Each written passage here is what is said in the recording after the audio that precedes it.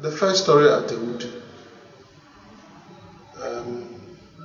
there was no doubt about it that it was a good story because they appeared like an old woman. And in Ghana, if you are old, you are associated with wisdom. So people come to you for pieces of advice. That is the presentation of the contestant. If you see a person like that, she attracts you.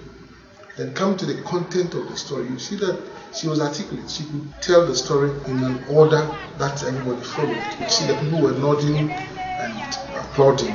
What was she talking about? She was talking about wisdom. The application was good. Everybody benefited from it because it applied to everyone. She concluded well. She was able to push down the lesson that we need to learn from that story.